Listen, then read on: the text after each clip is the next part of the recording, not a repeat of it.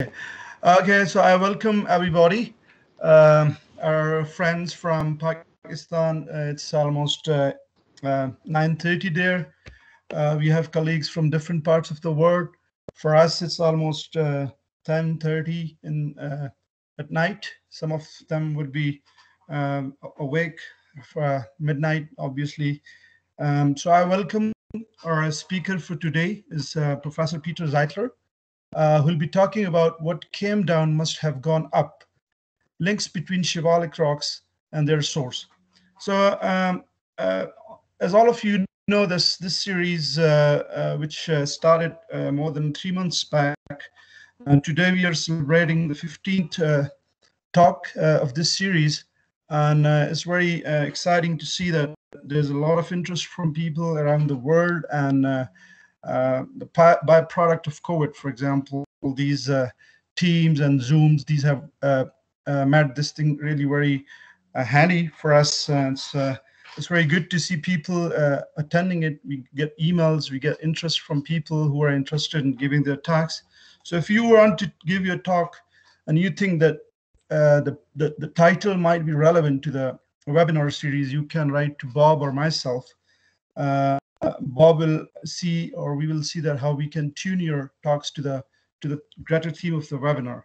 So I will not take much time and would ask Bob to introduce speaker and also discuss future speakers. Bob, over to you, please. Right. Thank you very much, Irfan. And I want to start out by thanking Mukhtiar and his team in Quetta, who are managing the Microsoft Teams for us this evening.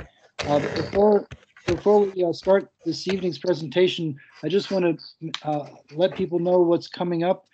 Next week, we've got Mona Lisa from Quaid-e-Azam University in Islamabad, and she's going to be talking about seismic hazards and earthquake situations in northern Pakistan. The next speaker is going to be Turi Serling from the University of Utah, and he'll be discussing his work on isotopes in the Siwaliks as well as worldwide. And then coming up sort of on deck, we've got Yani Naiman, and she'll talk about regional Siwalik correlations across Pakistan and India. And then we've got Advait Junkar, who's coming to us, and I think he's going to be talking about fossils, and I don't have his title exactly yet. And we've got a couple of other people as well who are still to be precisely scheduled. It does look like at some point in July, it might be that we go on a summer break. So right now it's not quite clear, but that is what we might be planning on doing. This evening it's my, yes. That's really needed, Bob. Yeah, well, especially in Pakistan, of course, it gets very hot in the summertime, so maybe we can have a little bit of a break, but we'll see how that works out. But I want to take the opportunity this evening or this morning, wherever you are, to introduce my colleague, Peter Zeitler, who I've known for many, many years. And Peter and I were students together at Dartmouth College, and it was a wonderful time.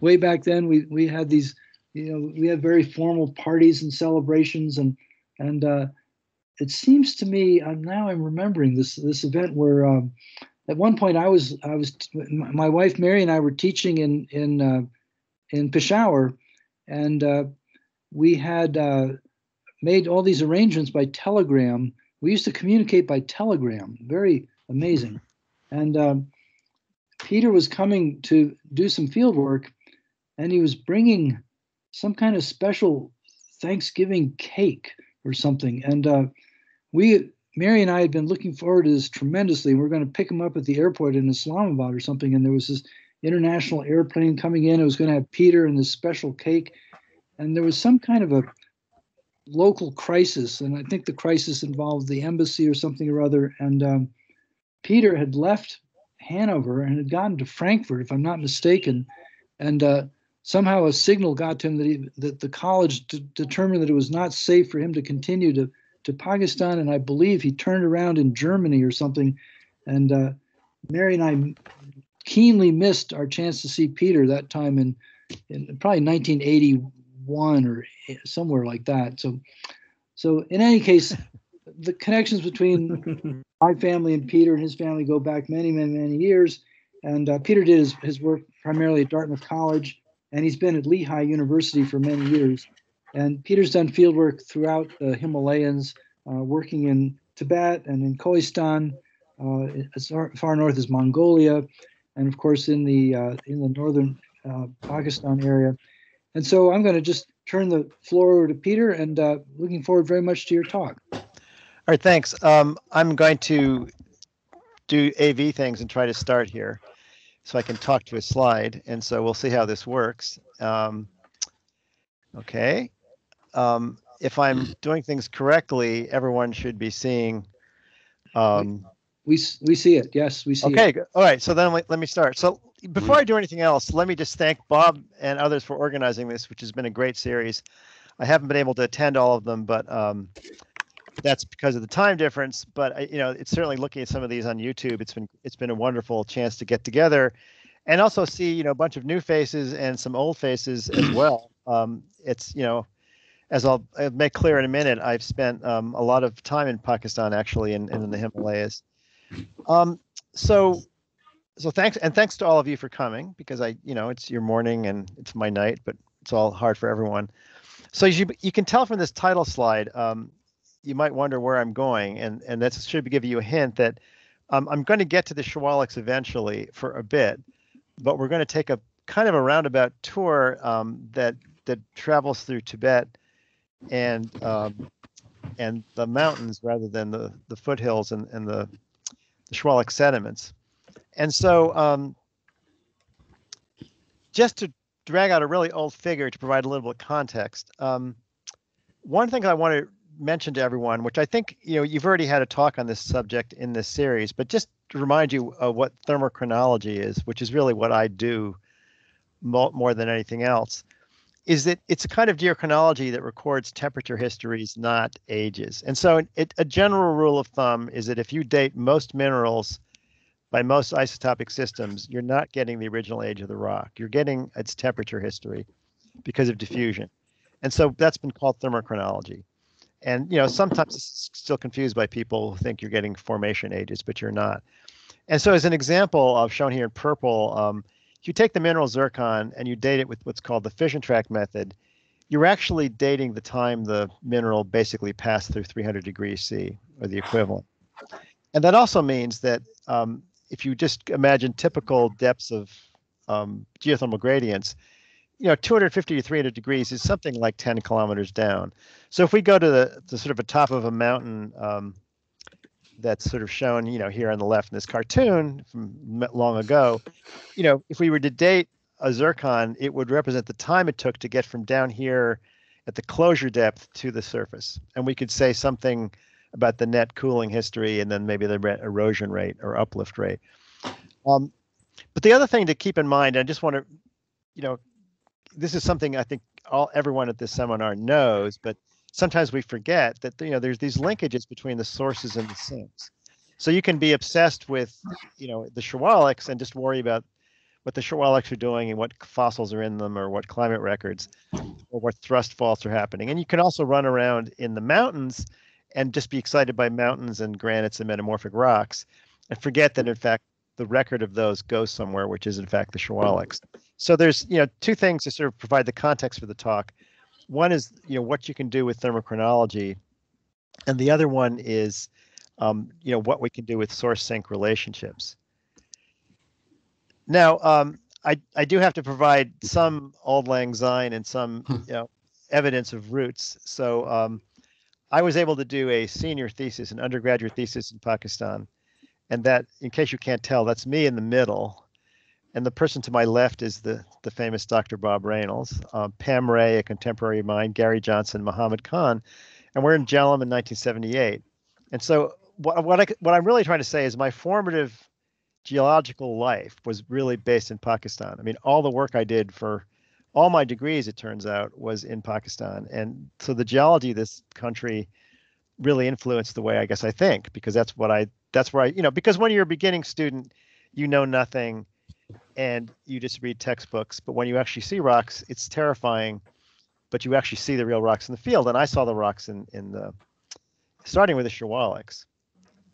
And I just want to say that I want to do two things with this slide. One is to just acknowledge how lucky I was in timing, and also make a couple points for people in Pakistan who may not realize this, but a lot of really significant things that we now do in mountain belt studies actually originated in studies in Pakistan, partly through this Dartmouth-Peshawar collaboration.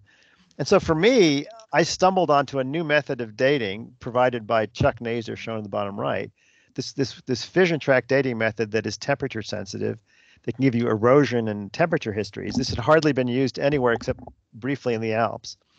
At the same time, plate tectonics people were getting interested in what's happening in the continents, and the Himalaya were the type example, but were little explored at the time. And then, working in the Siwalik sandbox, I mean, you can't avoid thinking of this as an active system. So rather than thinking, of events in the deep past, when you work in Pakistan, you're surrounded by the active geology, both in the Siwaliks and in the mountains. And that's something that's, I think was lucky for me. And the other thing, just to give acknowledgement, is to have great colleagues, people like Bob, and also mentors. And three of those mentors are shown here, who I really want to call out. One of them is Rashid Tarakeli, who's director of the Center of Excellence in Peshawar. He's a wonderful person, very supportive, did some remarkable work in really heroic days of accessing Kohistan in places. Noy Johnson was my thesis advisor and was tremendously helpful in getting things done. And then Chuck Naser, who helped develop fission track dating, was also an advisor.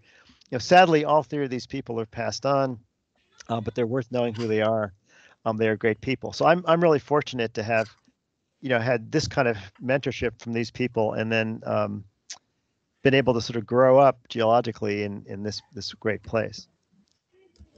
Now, making a transition, I got this from Kazim Jan's website. This is one of Rashid's early maps, the geology of northern Pakistan, circa, I guess, 1980-ish or something. And this is about a time that I started doing my PhD work, and I think Kazim and Asif and other people were beginning to work up in the mountains, beginning to make some sense of this complicated terrain.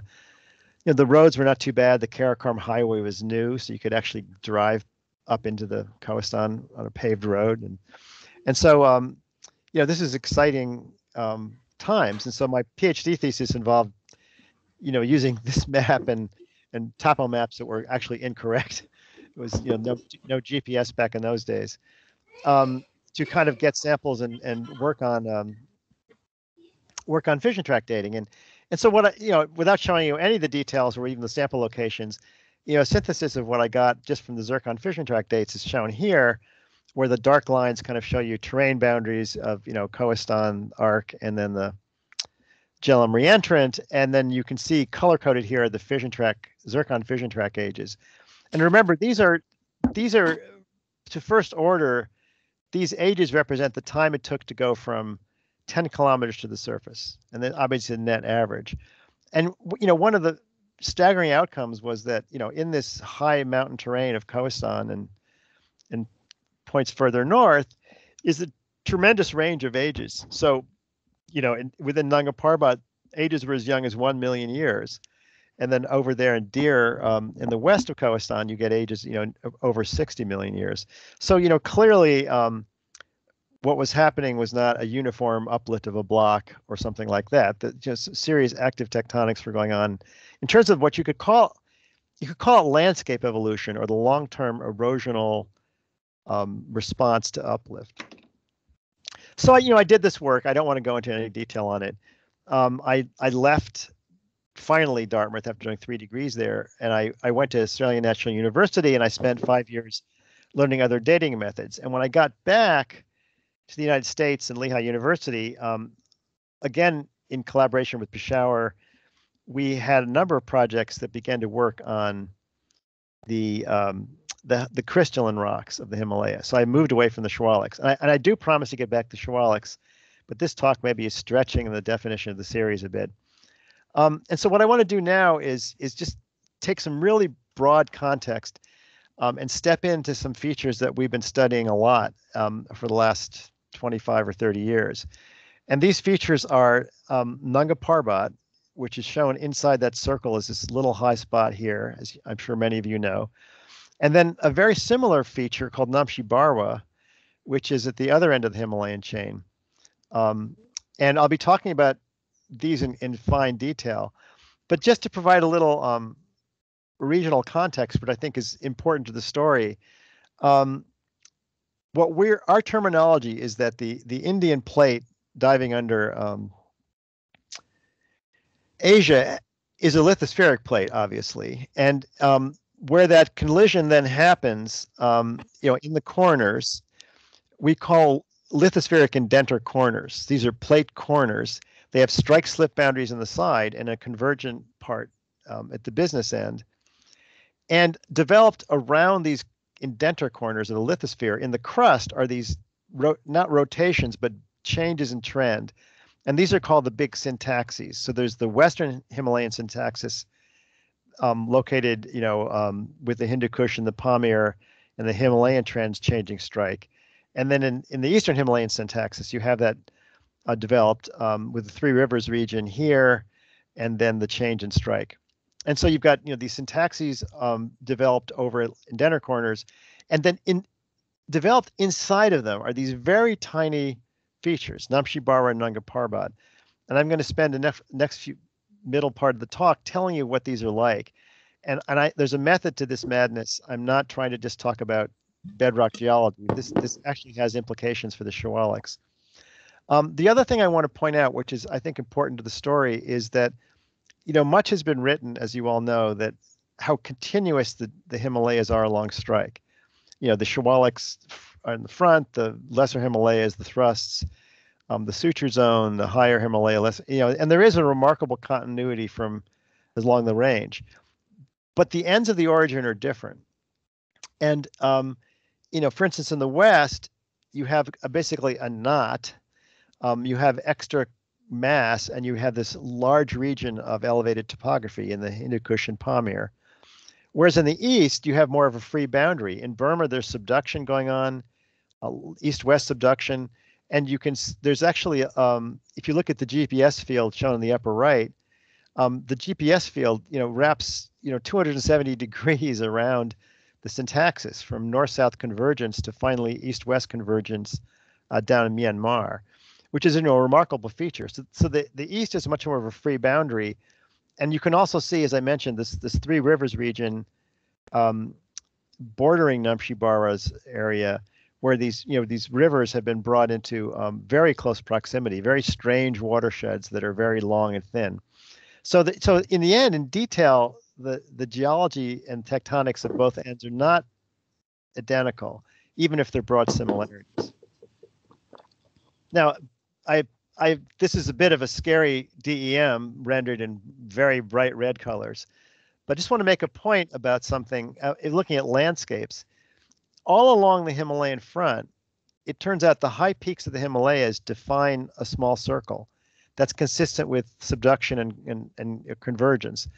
That breaks down at the edges. And the other thing you'll notice from this DEM is that nowhere along the main Himalayan range do the rivers make it across. So there's actually a dynamic feedback extrusion and erosion process in coupling that's actually defeating the river's headward advance. But that's not true at the corners. So in the west, you can see how far incision has got along the Indus and related tributaries. And the same is true for the Yarlung-Tsangpo in the east. And that little white spot here in the east, if you can see my laser pointer, is Namche Barwa, right next to the Yarlung-Tsangpo. And the little white spot here on the west is Nanga Parbat, right next to the Indus. So both of these little mountain massifs are located right next to where these very large rivers escape from behind the mountain belt, and they leave Tibet and actually enter the foreland. So that, there's some really interesting similarities between the ends of the origin in the west and the east. Now, one thing I wanted to say is what actually happened is that we did a lot of work in Nanga Parbat and had some ideas about what we thought was going on. And we went to test these ideas and explore them at Namche Barwa. I'll be giving you a synthesis of all the data that we collected. But there was, in fact, a sequence where Pakistan came first and Tibet came later. So one of the things you notice is when you get to these settings, on the left is Nanga Parbat, and the bottom right is Namche Barwa, is that these define the greatest relief on Earth, a continental relief on Earth. And so between the summits and the big rivers next door, you have about 7 kilometers of relief as the rivers pass these mountains, which is, so you have tremendous potential energy for mass wasting and erosion. And you can see that when you visit. So on the upper left is the north face of Nanga Parbat. Bottom left is the 1841 landslide in the Indus off Nanga Parbat, not too far from Chilas. Bottom right is just how steep the terrain is where the Indus and the Astar rivers try to cross the massif. And then the top two pictures on the right are, oops, sorry about that, are of the Yarlung-Tsangpo. So remember, this is the very large river, the Yarlung-Tsangpo, that drains Tibet. And it actually falls off the plateau. And on the left, you can see this hairpin bend it makes. And right in the bottom right of the image, the entire river falls off a waterfall in a place called Rainbow Falls. And on the right, you can just see how ridiculous the gorge is for the Yarlung-Tsangpo. That's the river at low water. And you can see this fantastic incision of bedrock. These are not sediments that are being incised.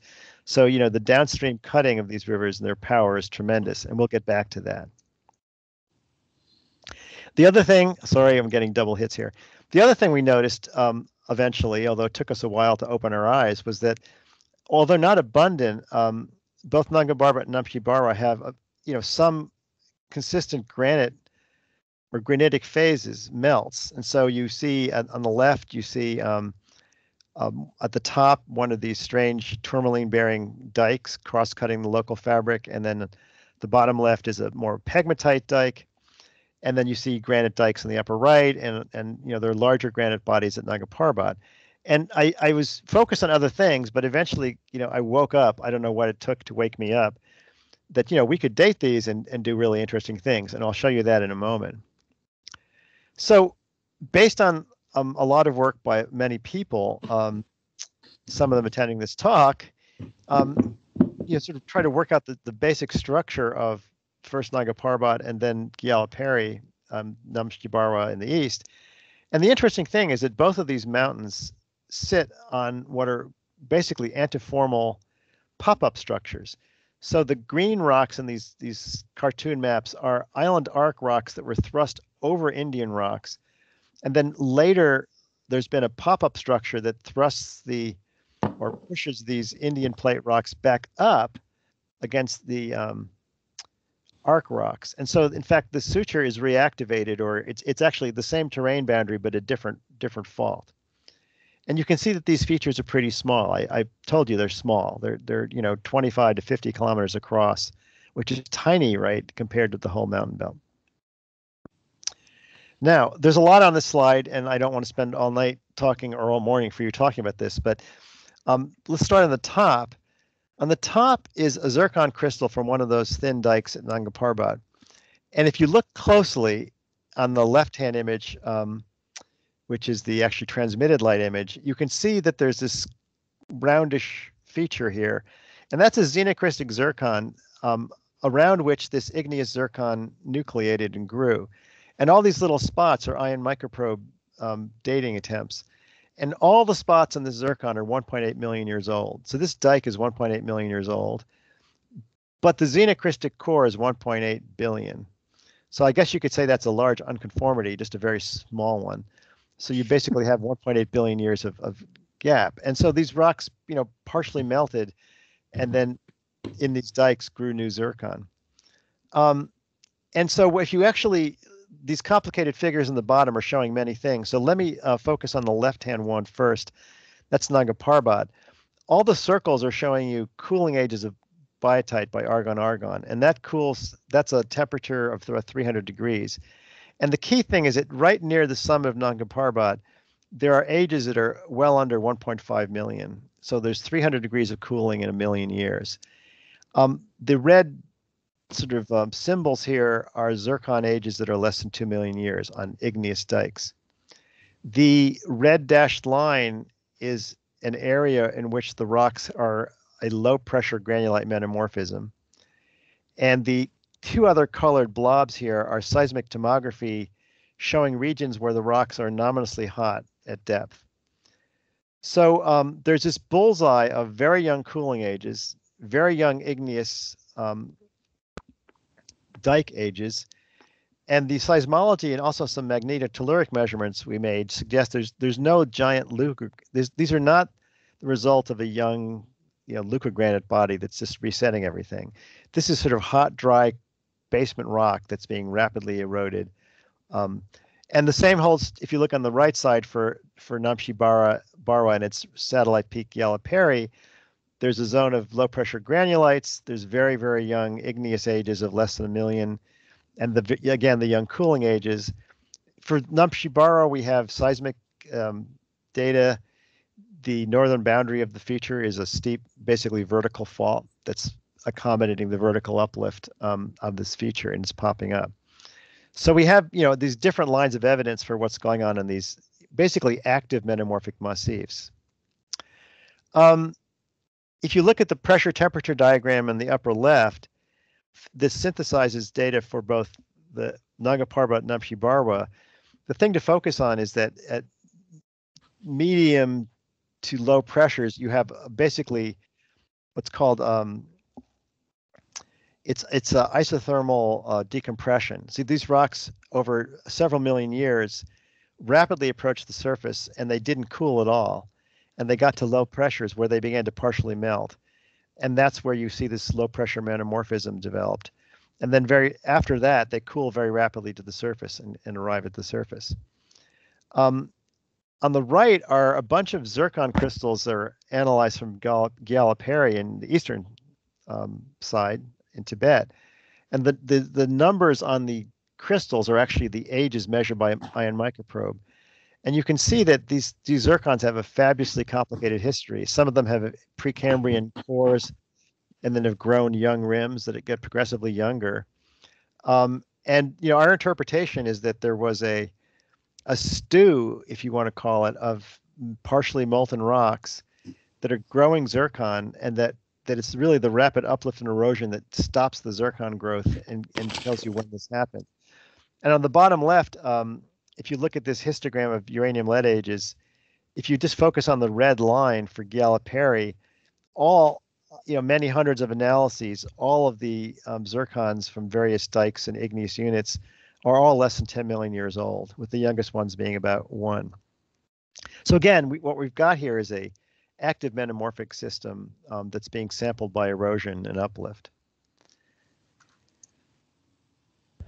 All right, so what we quickly want to do is put together a model of what's happening here. And so we need a couple things. And again, this model was developed for Nanga Parbat, even though I'm showing a picture of Namche Barwa here. So one thing you need is an orogenic wedge. So you're straining the mountain belt by collision. And clearly we have that all along the Himalayas.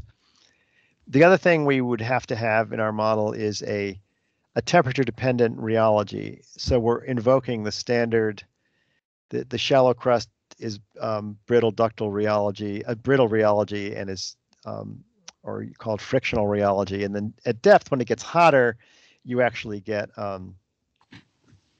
ductile behavior. And then the other thing that we have in our model, and this is, by the way, a conceptual model, not literally a numerical model, is that we have big rivers and really large relief and topography that results in lots of mass wasting and fast erosion. And the question is, when you start comparing this and thinking about it, what might happen? So on the bottom left is a satellite image. It takes a while for most people to see what's going on here. The blue is Nanga Parbat.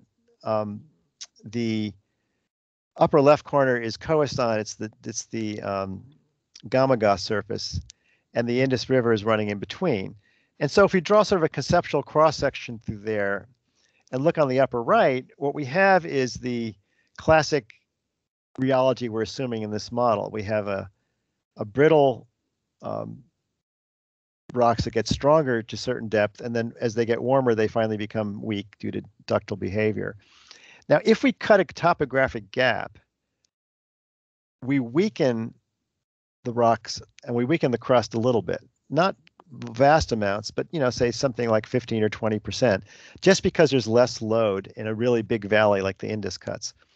That might encourage some deformation. Since the whole region is on the verge of deforming, all else being equal, deformation might be encouraged to occur there.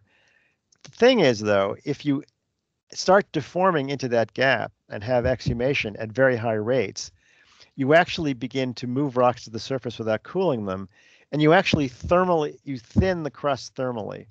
And so what happens is the brittle ductile transition shallows, and now your crustal strength profile is much weaker in the gap. And so if that's true, all else being equal, the logical place for rocks to then flow into is the gap, because that's a weaker zone. And so what you develop in this model is basically a positive feedback between the uplift, the thermal thinning, and then the erosion, because what's not shown in these simplistic cartoons is the large topography that develops, that feeds the erosion.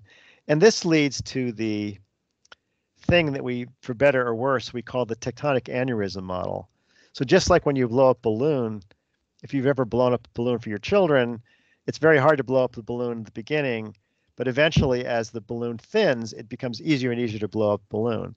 And in a less positive way, if in one of your blood vessels has an aneurysm, that's not a good thing, and the same thing happens. So the notion here is that once we begin to weaken the deforming crust, it actually can become further weakened. And so these two sketch cartoons, if you need to get oriented, if that helps you, this is kind of looking at Nanga Parbat from the north to the southwest. So in the cartoon on the right, this would be the Liakar thrust. Here's Nanga Parbat, and the little block diagram on the left. We're trying to show the components that are happening, which is that rocks are entering the system in the orogenic wedge. They're flowing preferentially into the zone of weakness. They cause large peaks to develop because of the rapid rock uplift. That creates ferocious exhumation because of the very steep slopes. And all that debris can be removed. It doesn't just pile up because you've got a large river there that can carry this debris away. And so in the end, you get partial melting due to decompression.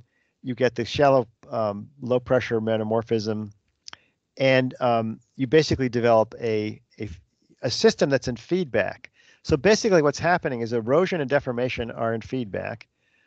And that happens by a coupling that involves the rheology and temperature. And so the aneurysm model really would say that once you get a big river cutting into a deforming region, you're likely to expect there to be these feedbacks.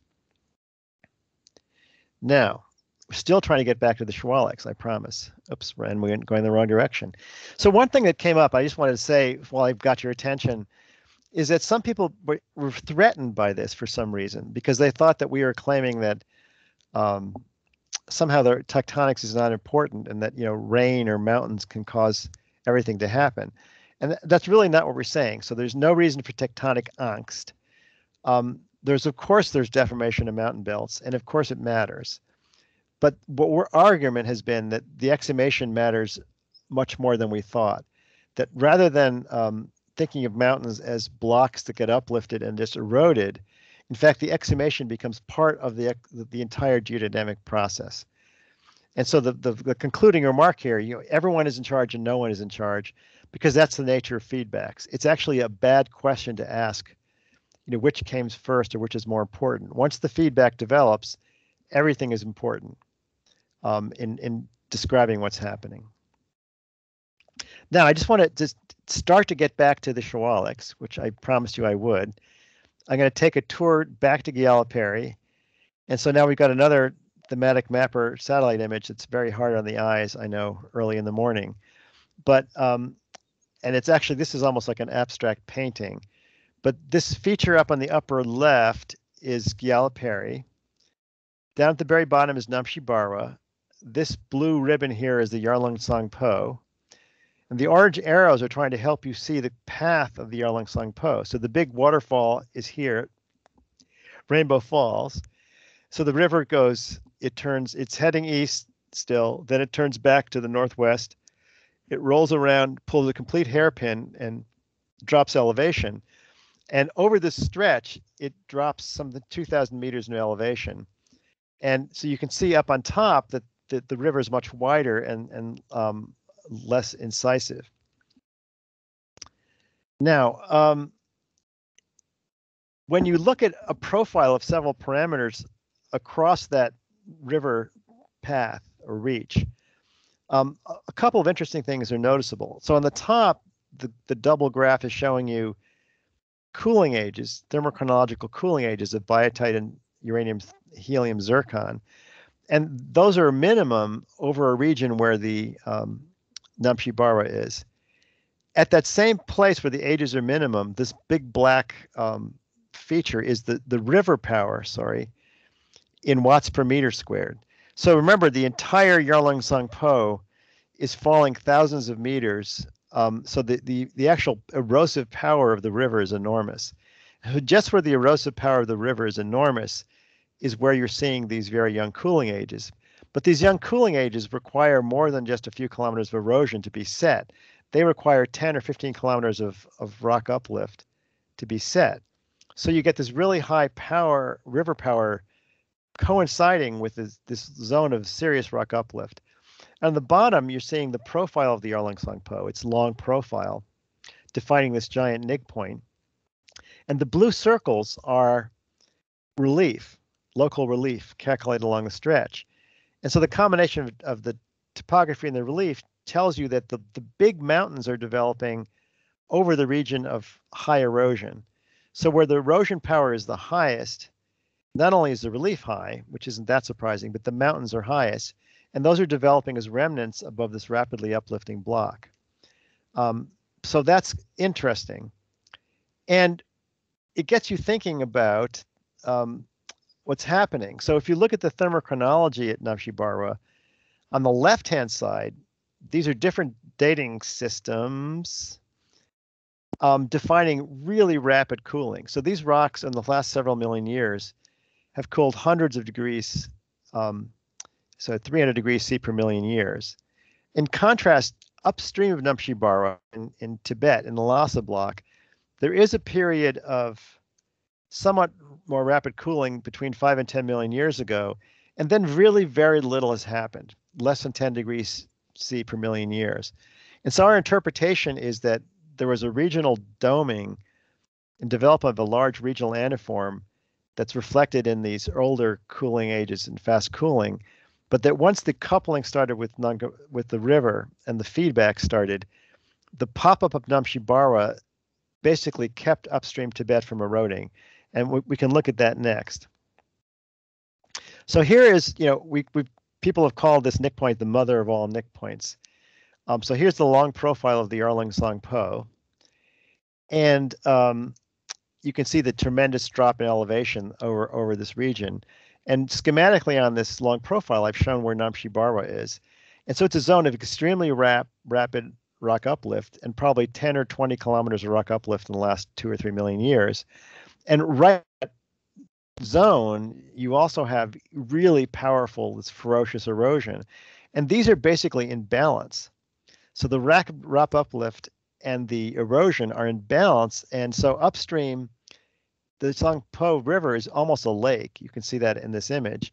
And downstream is this crazy gorge, the steep gorge. Now, the interesting thing is people ask, well, wouldn't this just rapidly work its way upstream? And if there was that much of a steep slope, the answer is yes. The little inset cartoon on the left here shows a landscape evolution model that suggests that if you just turned off the uplift, then the erosion should push back this nig point by hundreds of kilometers in a million years.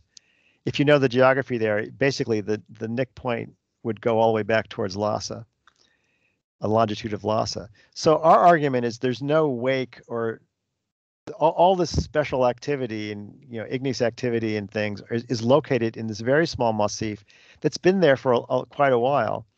And in fact, what you're seeing is this delicate balance between uplift and erosion. And as I'll say again later, but just say it now, all of Tibet on the east is being kept up at 3,000 meters because of Namche Barwa. Because if we turned off the uplift, this Nick Point would cut back and would remove much of eastern Tibet. But in fact, all these elevations are graded not to sea level, but to this 3,000 meter elevation. And just to make the point, just looking at just Namche Barwa again, here is the upstream watershed for the Yarlung-Tsangpo in panel C here. And it's flowing along, can't get out of Tibet until it reaches Namche Barwa, and then it escapes and it falls off the plateau. And the Namche Barwa feature is found right here. And this is the gatekeeper that's keeping all of this river at 3,000 meters or higher. And in the bottom left is like an oblique space shuttle view. It shows you where Namche Barwa is. You can see the trace of the Yarlung-Tsangpo into the distance. And all of that region of Tibet here is being kept up by Namche Barwa.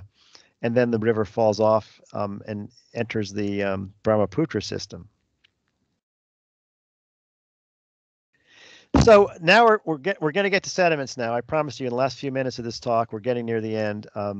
We got to get back to the Siwaliks. So one thing we did is we wanted to know about sources of sediment.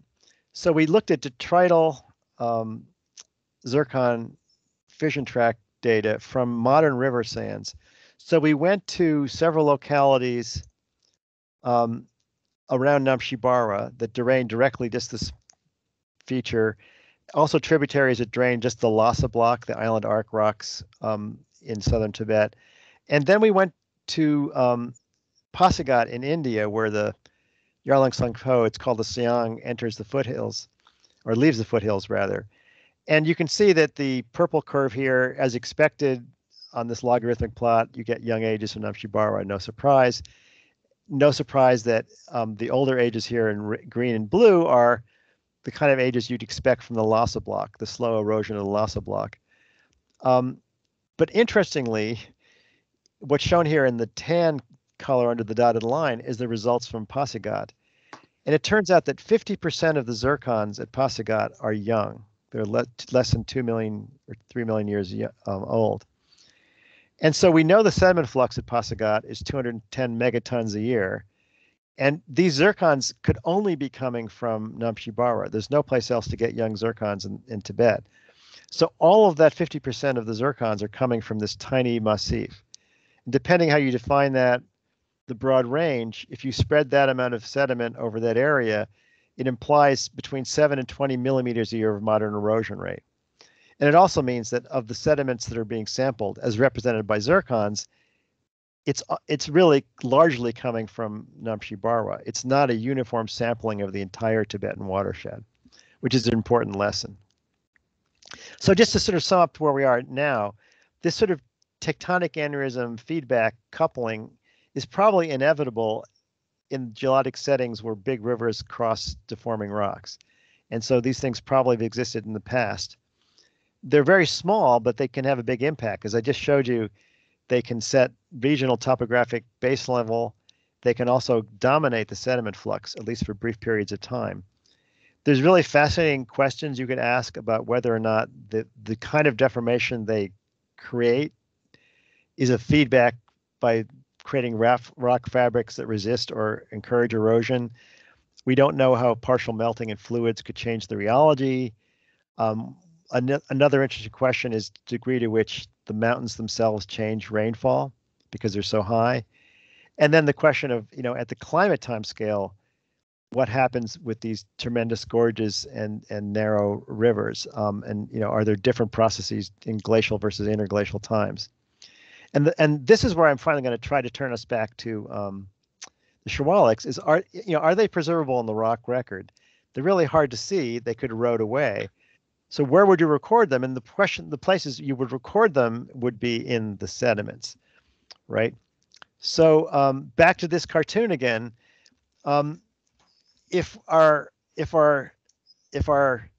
left side of this cartoon is Nanga Parbat, and we're measuring young ages, this T sub uplift here, we're just running around as geologists on the surface, only measuring here, losing all the earlier record.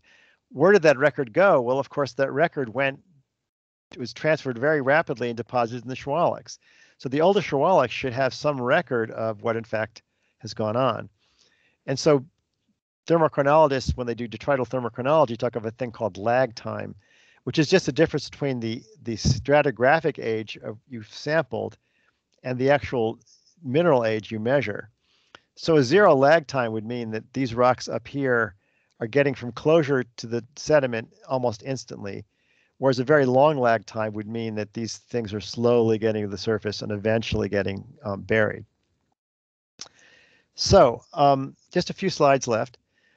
Some of the first work of this kind that was ever done was actually done in the Potwar Plateau by Kip Cerveny and members of the Dartmouth-Peshawar project, where we had this really nice, age control on the Siwaliks. And so what we did was to just date detrital zircons, and the sort of old results are shown here as histograms of measured age versus the stratigraphic age.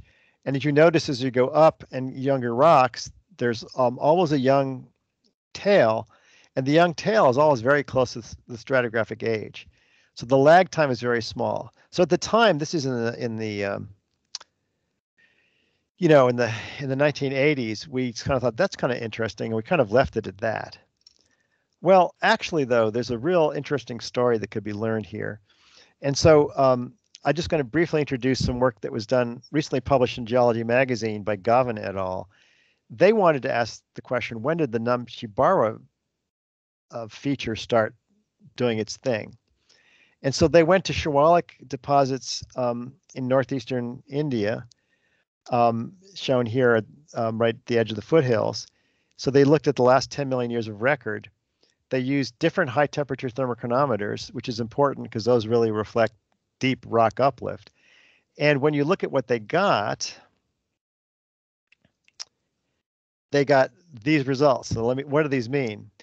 This is what's called a lag time plot. So the vertical axis is the depositional age of the host sandstone, and the x-axis in this case is the minimum sort of peak age for various dating systems. And so there's zircon fission track, muscovite argon, rutile uranium lead are the various data sets. And what's quite striking is that as you look at this plot, right about at call it 7 to 8 million years, you notice the lag times change dramatically. So these diagonal lines of the lag time, so 0 million, 2 million, 5 million, 10 million year old lag times. And you notice in older Siwalik rocks, the lag times are significant, but then all of a sudden by 7 million years, the lag time is only 2 million years. So their argument, and this is strong evidence, that there's a very clear signal that Namche Barwa started to become hyperactive 7 to 8 million years ago. So we could say, well, what about Nanga Parbat? And so I took Kip Cerveny's data and I reanalyzed it with a modern approach. And that's shown in these red boxes. And I also included some muscovite argon work that Yanni Najman did for the Kamlial formation. And they're superimposed here. And what's really interesting is that compared to Namche Barwa, the story is very similar for younger deposits, but it seems like Nanga Parbat's been around longer, because you can see at the bottom right that you have these really pretty low lag times going all the way back to 18 million. And so one thing you could argue for perhaps is that Nanga Parbat was active across the entire Siwalik time span in the Potwar. And so just, to point out these trends, the blue line shows how at Namche Barwa we have evidence for a rapid increase at 7 million or 8 million years. Whereas, in the Potwar, maybe there's some evidence from the argon results for things starting at 18 million, but you have a much longer record of at least young minerals in the detrital samples.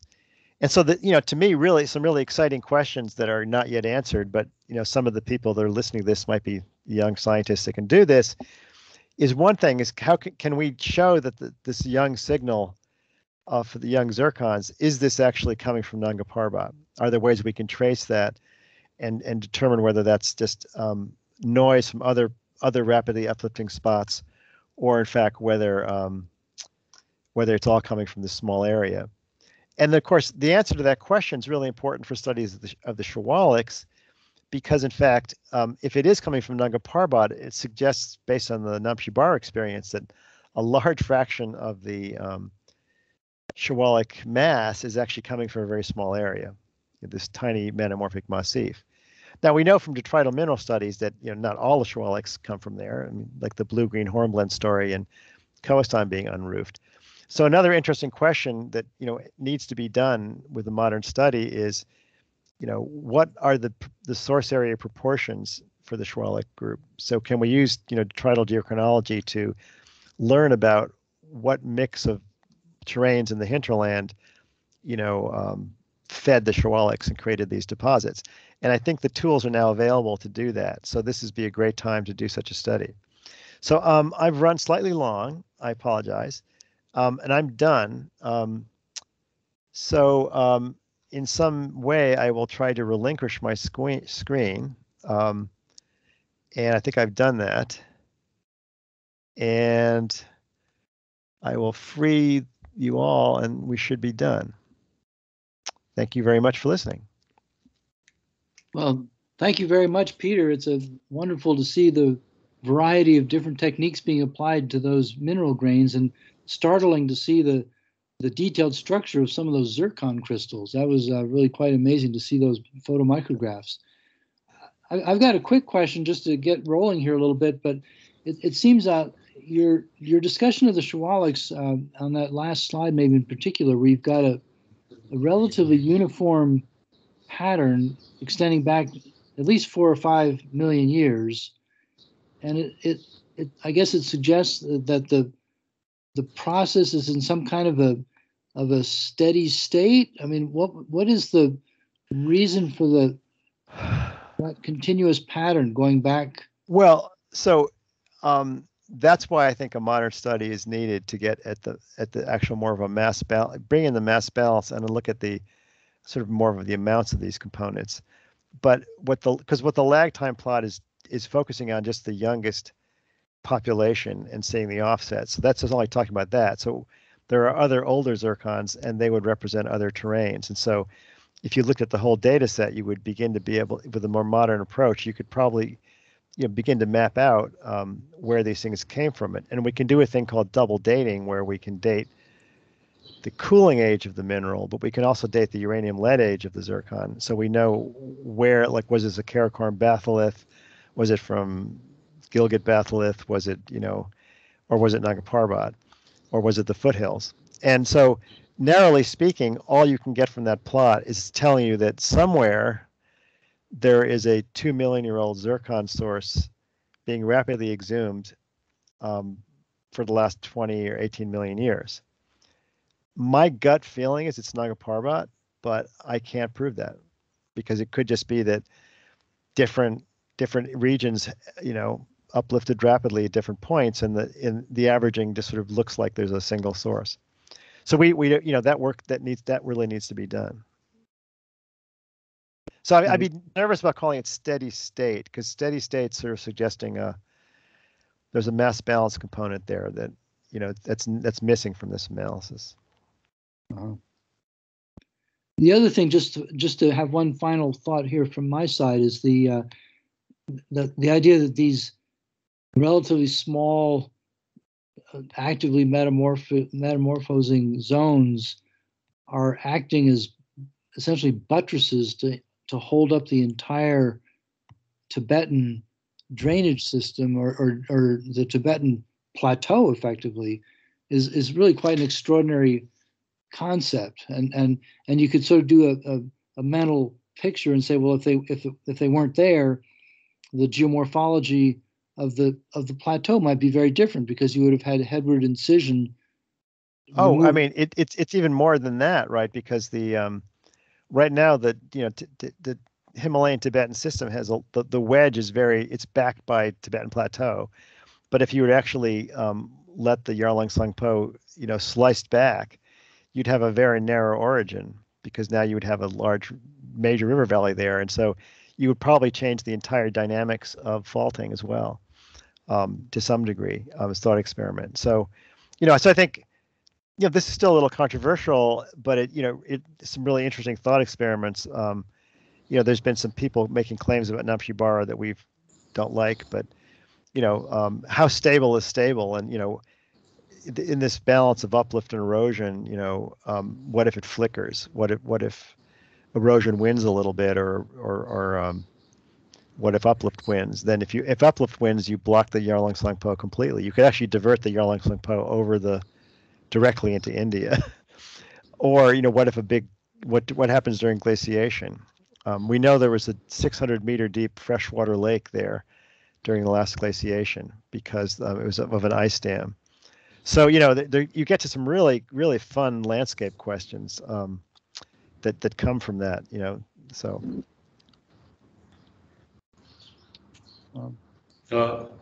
We have two questions, Professor Hamad Ghani. Please unmute your mic, introduce yourself, and ask question. Hi, thank you so much, Peter, for a very, very nice talk and taking us in comparison for Nanga Parbat and Namche Barwa. So my question is that about the shape of these syntaxes. For example, like when we look at Nanga Parbat and just west of it, we look at the Indus syntaxes. So these syntaxes are more or less north-south aligned in this in this whole tectonic scenario. Right. How you look at this, like the appetite fission tracks coming out of Indus syntaxes are around 3 to 5 million years, and the appetite fission track coming out of Nanga Parbat syntaxes are around 2 to 3 million years.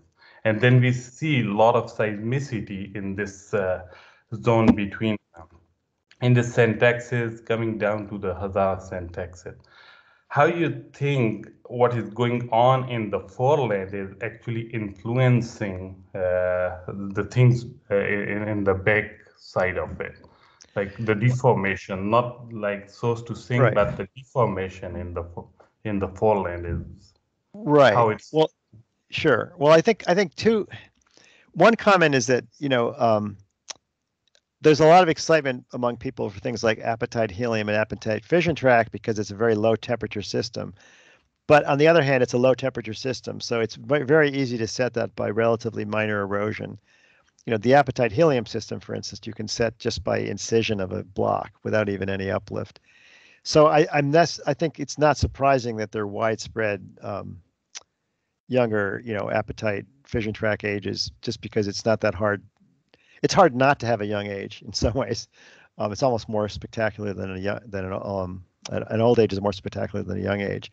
As terms of the actual structure, I mean, those are good questions about how this straining wedge actually works in Pakistan when you get up to the northwest, because clearly you've got the structures in the gel, the reentrant and the Hazara syntaxis, and then you've got this.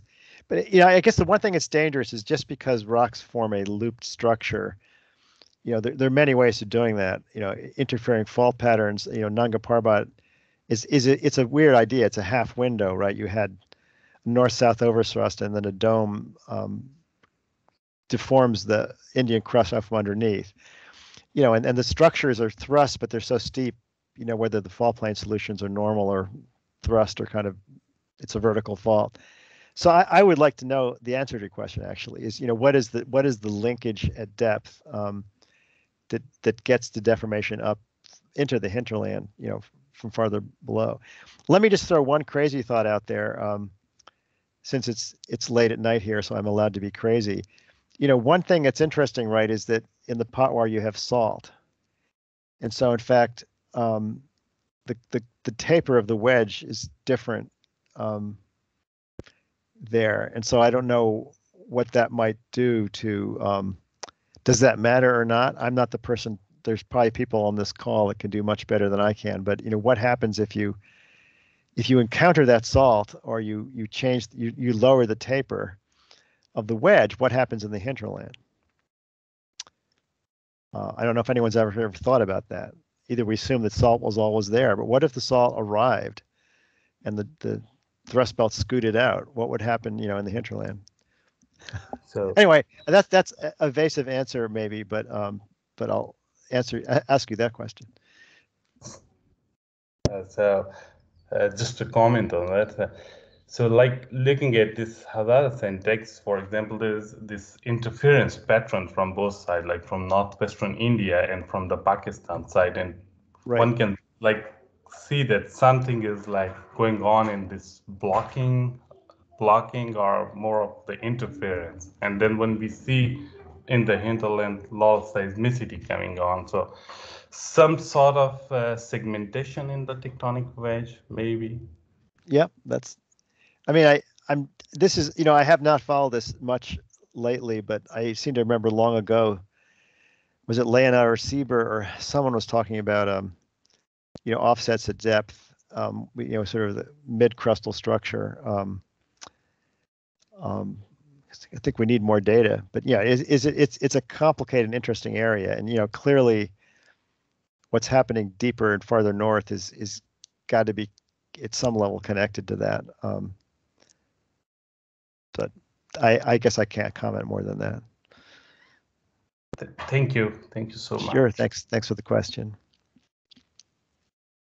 Okay, next question is from Professor Andrew Meach. Please unmute yourself. Hi, good morning, Peter. It's 1:30 a.m. Is it not there in Pennsylvania? It is, yes. Well, you're still firing on all cylinders. No, I don't know. I think I only got a few cylinders left, but anyway. That was a fabulous talk. Yeah, there you go. Very thought-provoking talk and a very, very impressive body of work. You're really congratulated for that, especially. What do you think what are the conditions for the onset of aneurysm-like behavior? Because I like your balloon analogy, having actually blown up a few balloons in my time.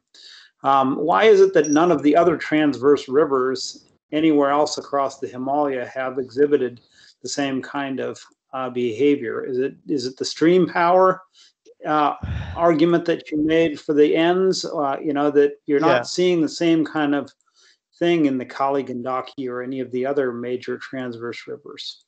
Well, but the thing is, those I think you've hit on it. I think, and I've for 20 years been beating on Peter Koons to try to come up with a Koons number for what we need. But I think what it is that you need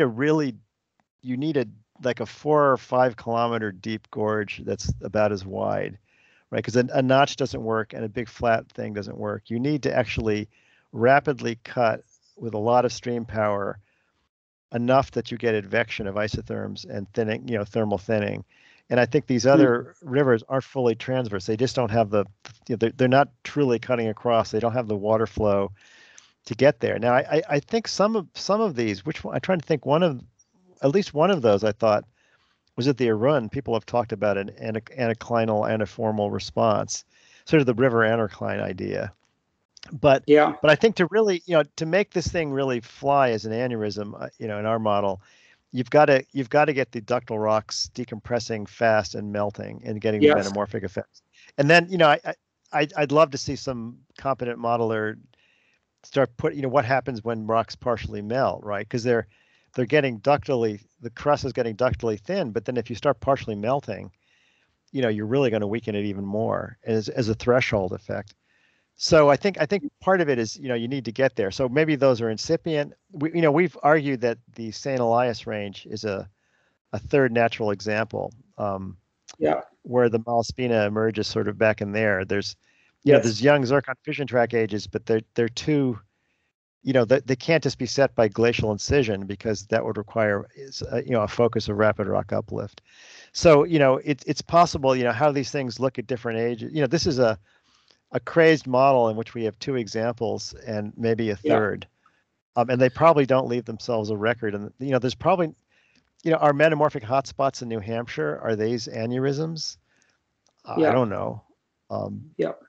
So, but so I would put my money, if that means anything at all, on not enough stream power and not a big enough valley.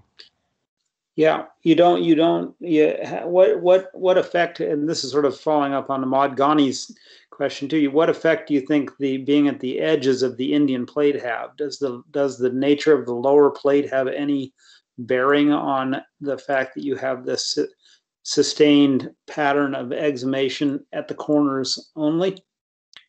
Or is it simply the runaway thing that that's the an upper plate interesting. that you're describing? My brain hurts when I try to think about frames of reference at the plate corners, right? Because you have incoming material that's accreting, but you're also on strike slip. So, I mean, I know that one of the things that always drove Peter Kuhn's nuts was when, someone would claim that they dated a mica and dated extension of all of Tibet. But, basically, certainly at the plate corners, you should have a constant, you should constantly be transferring regimes from convergence to strike slip to normal faulting as rocks move through the system.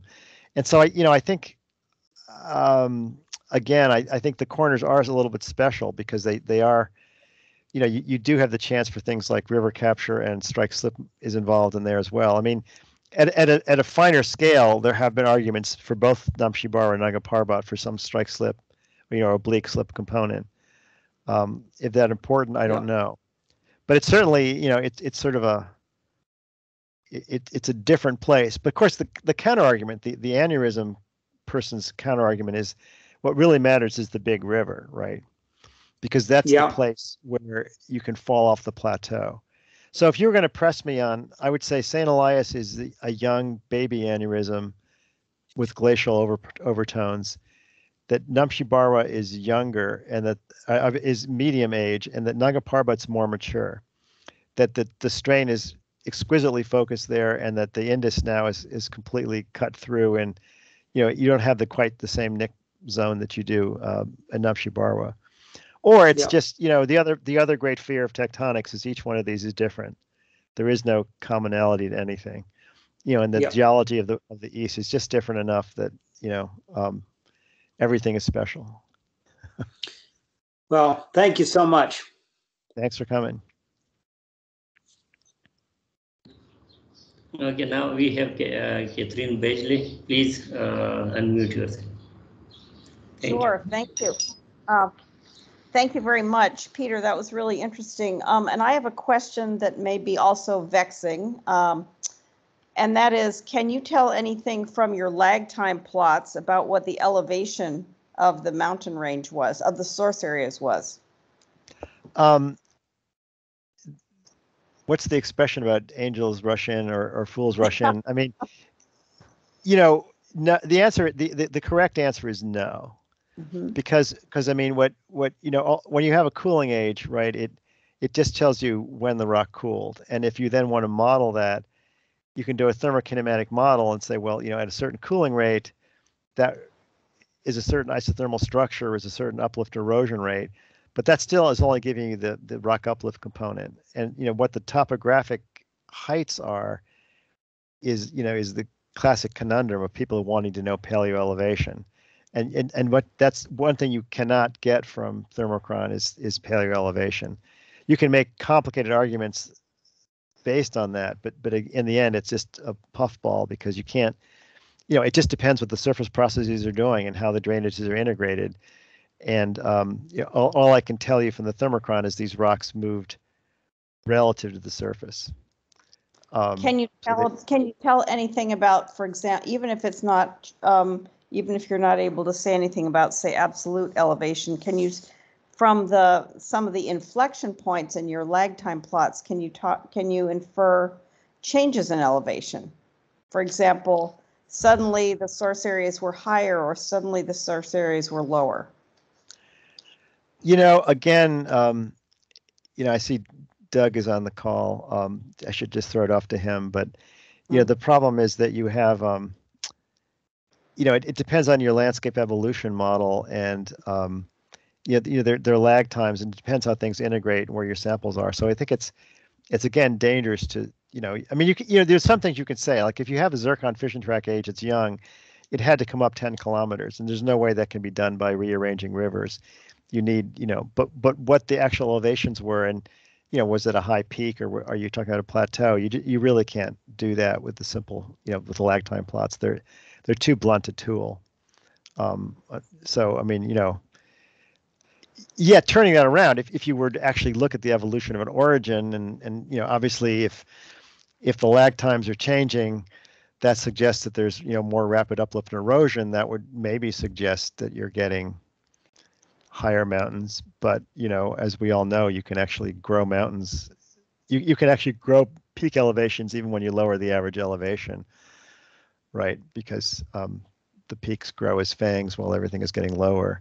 So it depends very much. If you're asking a climate question, are you an obstacle to circulation? I mean, I would think it'd be very dangerous to do that myself. Oh, yeah, thank you. Well, my motivation is partly thinking as somebody who about the mammals and how some of the immigrants got there and why more immigrants didn't get there and what role the mountain ranges played in all of that, and whether what we're able to when we're able to reconstruct these tectonic histories, what that implies about the biogeography of the mammals.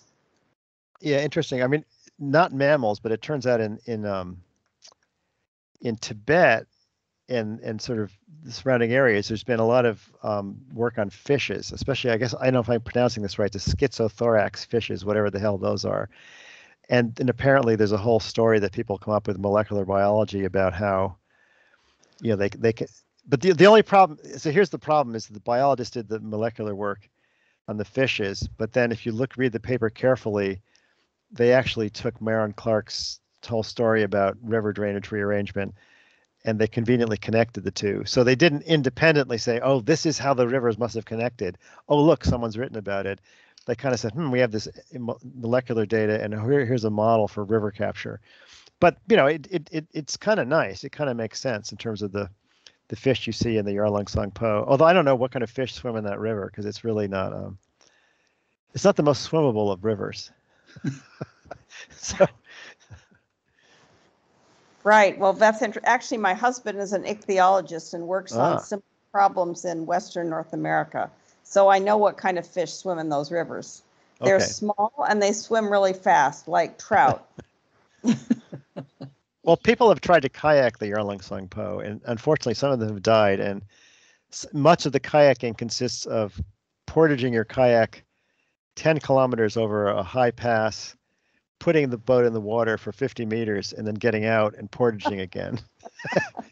Because when we first worked there, we were told, I don't know if people trying to avoid us to not come work there, but Nanga Parbat is wonderful. I mean, it's actually, it's a little dry, but it's hot. It's a nice place. But Namche Barwa is really wet, and there are lions, poisonous snakes, and leeches. And so there's some of the Chinese, our colleagues at Chengdu, did a heroic transect around the thing. There are 45-degree slopes, mud slopes that go right down into the river, and they had to cross those, and they had to sleep in the rain constantly and covered in leeches and then snakes at your head height. It's just, it's just a different world in terms of the world there. But anyway.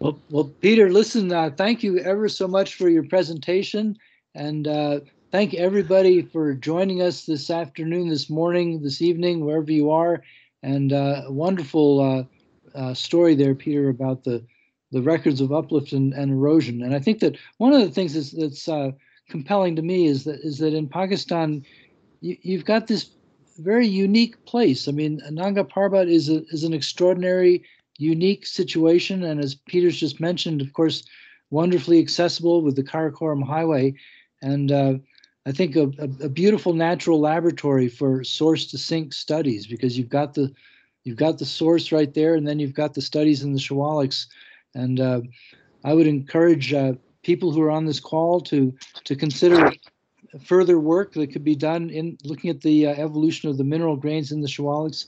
And I think, Peter, some of your thoughts about doing additional work, it'd be wonderful if we could maybe accelerate that somehow. And I hope that perhaps there's some collaborations with some of the people in the audience and some of the participants in this call that could do that.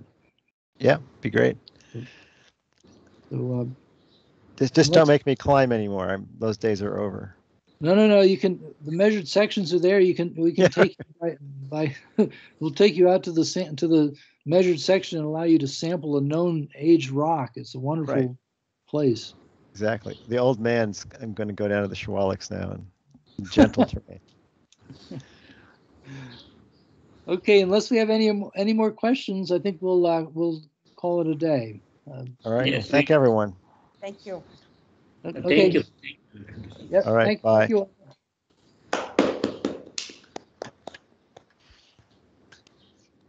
Good night, Peter. Get some